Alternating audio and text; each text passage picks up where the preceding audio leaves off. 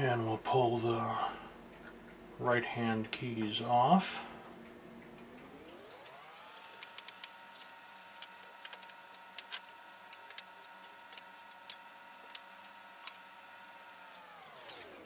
Now, as I'm pulling this apart, now it's been a while since it's been serviced, and in addition to the tarnish, we've got a lot of dust bunny buildup on the mechanisms. And if this were a clean oil and adjust, it would make me want to scrutinize the surfaces of the pads a lot more and the integrity of the pads. But since it's an overhaul, all the pads are getting changed out. It's just another cleaning factor at that point. The way these mechanisms work.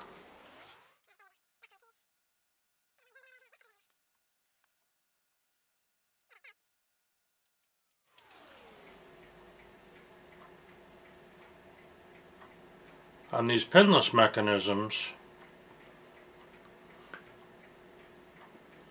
the end of the rod, end of the hinge steel, or the arbor, depending on who you're talking to, is cylindrical. And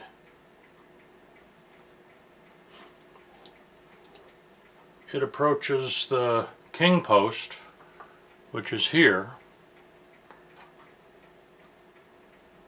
and as it threads in, it goes into the king post. The head of the screw locks in place, and it stops just short of halfway. And at this point, if your fingers are small enough, mine are, I can barely get that with the drill key in the way. This is where you can really check the king post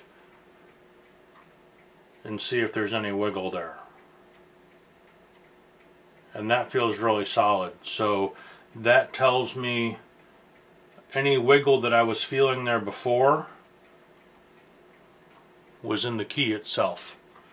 So I will take care of that wiggle by fitting the key a little bit better on that hinge.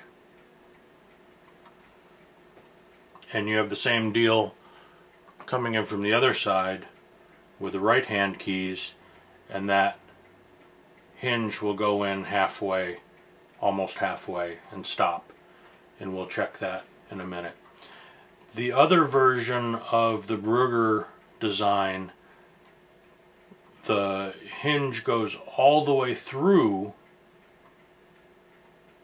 the king post and sticks into the top of the F-sharp key.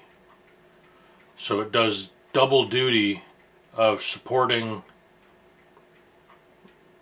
the left-hand keys down here against the king post and the right-hand keys as it goes through. Different concepts, pros and cons to everything. Both are very fine designs. And just remember, if you want to really annoy flute makers, call it the Adolph Sax design. So, I'm going to check, next thing I check is how the individual keys feel on the steel. So typically I would clean off the steel really well and make sure I'm not pushing dust bunnies into it. You know, typically I would do this after I've cleaned up the keys, but for the sake of home cooking, I put the key in approximately the place it's going to be and see if I've got wiggle in any direction. And law of conservation of matter, the outer diameter of this is going to be slightly smaller than the inner diameter of this, but we're talking diameter wise probably 2/10,000ths of an inch. That is 0.0002 inches. So if you were to take a piece of paper and stand the piece of paper on edge, cut it through the thickness of it 10 times, and that's how thin the difference is here. So I'm checking the fit here, the F key, the F sharp key. These keys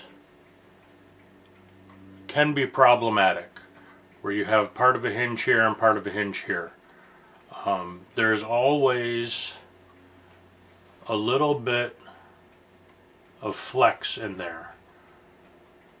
So, just holding the key like this, there's gravity working on this, so it might not line up straight. Yeah, it's got a little bit, just a hair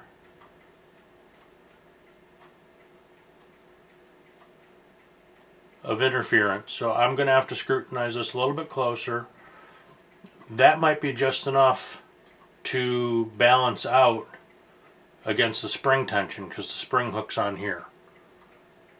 So if it's a little bit out this way and the spring's pushing that way, it might be all good. So these are the very, very finite details that handmade flutes require. There are flute makers who will take a key like this, at a spring catch here, and they will intentionally make this not straight. They will flex that just a little bit, so when the spring catches, the spring straightens out the key. And this is really inside baseball stuff, but that's the level of precision that we're talking about to make these things work well. So I will go through all of these and check the fit on them. There are certain keys on these various mechanisms that are known to be problem children. Over time, like this one for example, the B flat key, you've got spring tension here, but you've got tension from the thumb key here, torquing things, the F sharp key here, torquing things, the A key here, torquing things. So there's a lot of stuff going on there just from the act of playing that can slightly tweak out of line. And then you can get situations where if this connection here gets tweaked just a little bit, all of a sudden that opening or that area that's supposed to be perfectly cylindrical turns slightly oval, and it gets a little bit grabby on the hinge. So these are all the little details that we have to consider when we're going through a finely made flute. And I'm looking at the condition of the bumpers. These are the factory original bumpers with little material here and there, lots of dust bunnies. In general, the condition of the pads is not bad. Well, that one's kind of bad, but lots of just diagnostics starting out. if you take a handmade flute and you jump right into it and say it's going to be the same as the last one I did, guaranteed it's going to bite you in the butt. So you have to cover everything up front and know what you're getting into before you skip a step you didn't know you were going to skip. Because going back and doing it later is a big pain. Because so many things rely on everything else to work well. Next thing I look at, pivot screws. On mechanisms that are not pinless, there's going to be a pivot screw at the end of the right hand keys. But almost all of the trill keys are going to be a pivot screw on both ends. So the thing I look for, well, first I check to see if there's wiggle. I check both ends, see if there's wiggle in this direction. And then as I'm backing out the screw, I'm not putting any pressure on the key, but I'm watching very closely to see if that key moves, if it's going up and down and up and down and up and down as I back out the screw. That will be indicative of either a bent screw or uneven wear or some other malady that needs to be addressed. And that looked like it came out pretty well.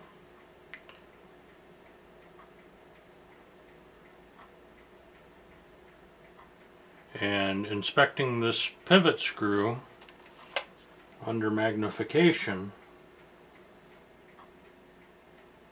I see a little bit of wear that I don't think I need to be concerned about. I will check it under the microscope and see. Looks a little bit rough, but that'll probably clean up some.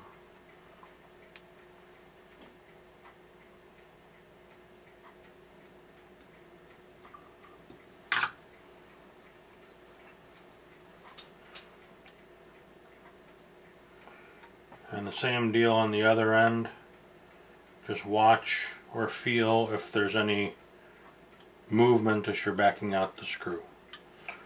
The vast majority of handmade flutes are going to have conical pivots.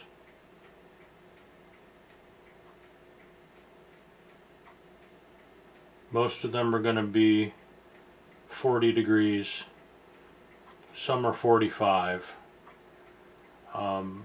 But you do have some occurrence, especially in older instruments, where it's either a cylinder or pretty close to a cylinder with a very shallow taper on it. And those are the ones that are prone to getting bent. And they can be a real headache to deal with.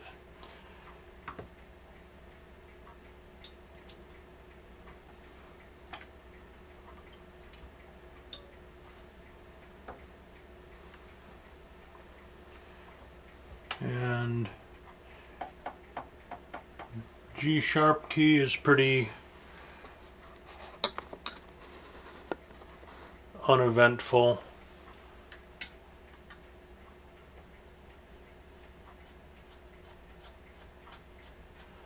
Some designs have it held in with a pivot screw, but most have a pivot screw here or here, and the other end has a built-in bearing surface.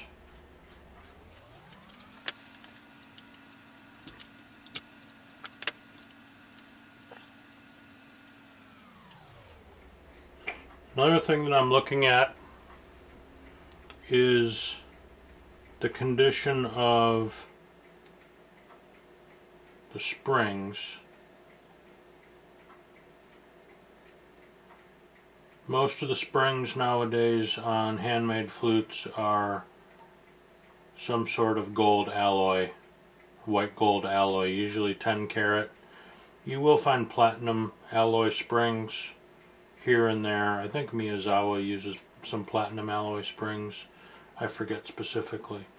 But the point is, you want to look for signs of wear. This one's got a ding in it, and I don't know if that's going to create a friction point or not. The spring on the G-sharp keys usually sticks into a hole at the bottom of the rib that's underneath the post. So that little ding on the spring might be inconsequential, but I'll really have to scrutinize that and see. Likewise, all of the springs on the body, you want to check those for wear spots, places that things are going to hang up and drag, because the springs, as the key rotates, the springs will slide just a little bit, either in the cradle as it rotates around it, or depending on the geometry, a little bit axially. So you don't want any steps or rough spots or divots where the key can bind up on it.